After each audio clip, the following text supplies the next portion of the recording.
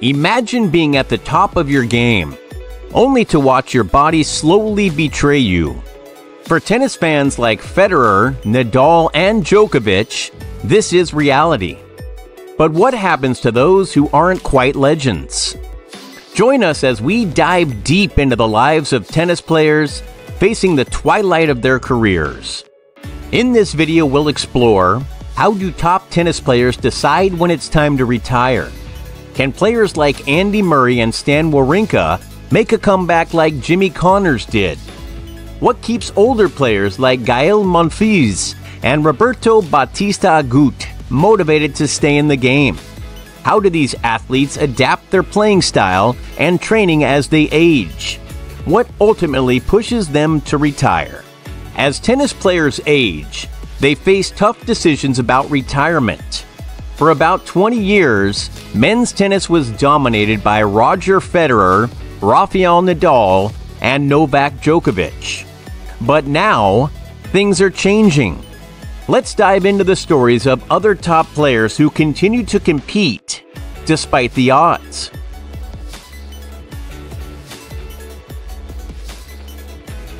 Remember when Federer, Nadal, and Djokovic were unstoppable? Federer is retired. Nadal is nearing the end due to injuries. And Djokovic at 37 is struggling despite being ranked number 1. These changes show how even the best face the inevitable decline of age.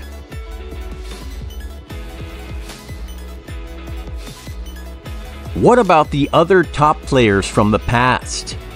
Andy Murray, Stan Wawrinka, and Marin Cilic have all won Grand Slam events and are still playing.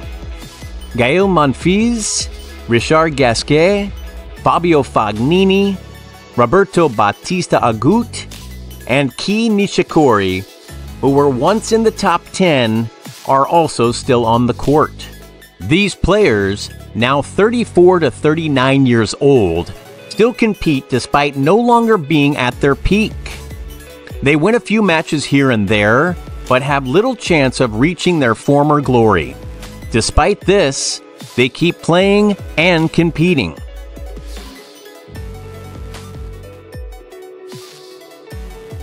Can any of these players make a miraculous comeback?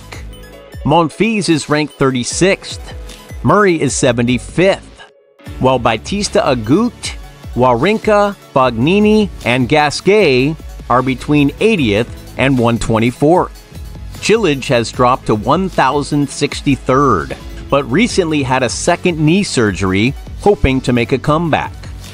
Nishikori is ranked 347th and is still working hard to return to the court. Interestingly, Adrian Mannarino, at 35, broke into the top 20 for the first time this year. This shows that surprising comebacks are possible, though rare.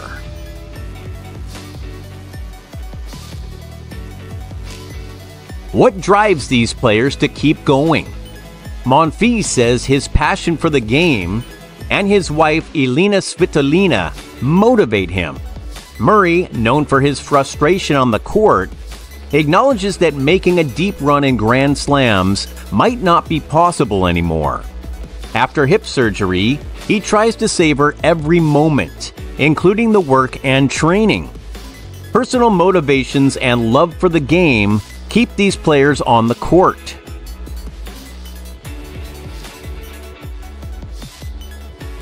How do players adapt their game as they age?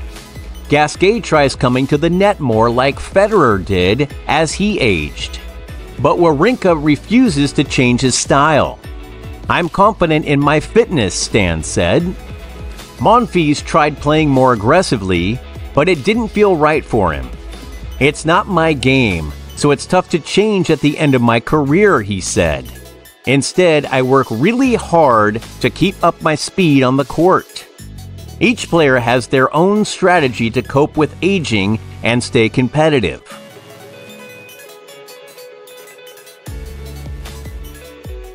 How do training routines change with age? Carlos Costa, Andre Rublev's trainer, mentioned that older players might practice between matches for less time or with less intensity. It takes more time to warm up and cool down, and it's more hectic for the body, he said. Since even minor injuries take longer to recover from, players need to plan their schedules carefully, possibly reducing the number of consecutive tournaments that they play in. Training adjustments are essential for older players to maintain their competitive edge while protecting their bodies.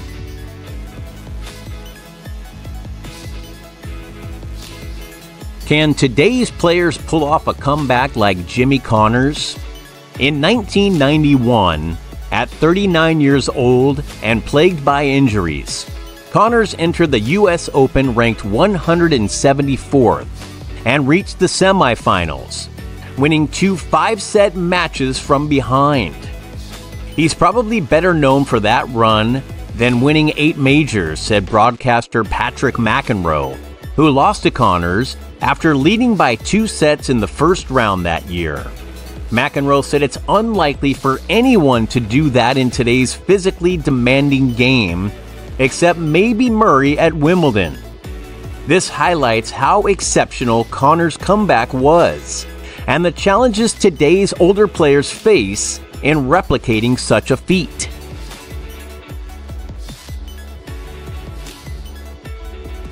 What ultimately pushes players to retire? John Isner retired at 38 last summer, citing health over results. I love to compete, and even though some losses are horrible, I wanted to keep giving myself opportunities, he said. But I'm not going to miss how hard it was to get my body ready, to warm up, then practice, then cool down. Then I broke my wrist. When it got tough to even stay on the court, the decision was easy. The physical demands and injuries often dictate the end of a player's career, no matter their love for the game.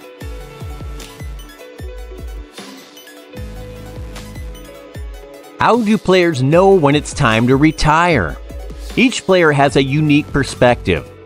Gasquet said his body, not his results, would tell him when it's time to leave.